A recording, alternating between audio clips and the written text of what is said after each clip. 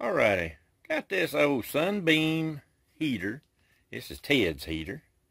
We've had this thing for probably, I don't know, 10 years maybe.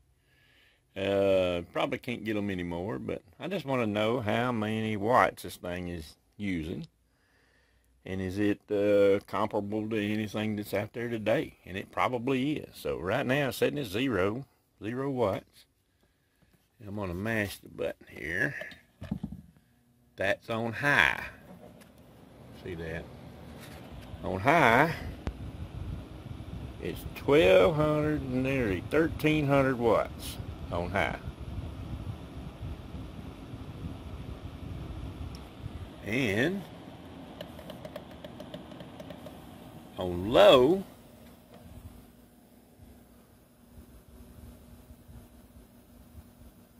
it's 1100 watts.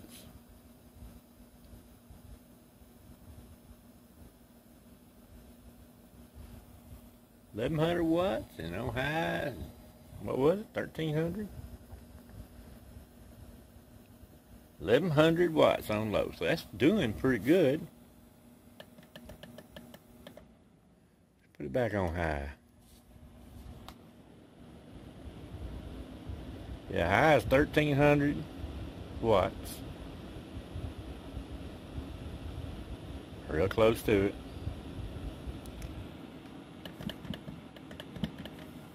And on low, it is a little less than 1100, about 1100 watts. So, pretty good difference.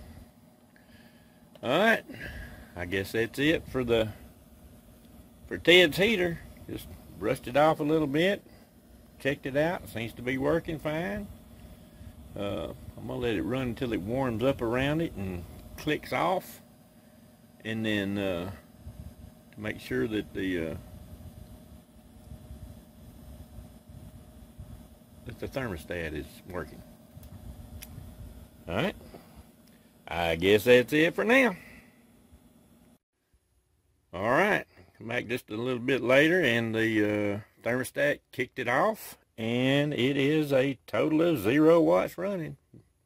So it's functioning right. The thermostat's working right, and it heats Ted's room up pretty good. Size-wise, let me show you. There's my hand up against it, so it's not a big heater. It's about maybe a foot tall, and it hangs on the wall. Got a little old deal right here, and just clicks in and hangs on the wall. There's a little hanger on the wall. So. All right. These, I'm just testing more than anything. I'm testing this and testing all my heaters to see if they're working right, see if the thermostat is working right, and to see how much juice they're running. I'm going to run the ones that's using the least amount of juice, but we got to find that out.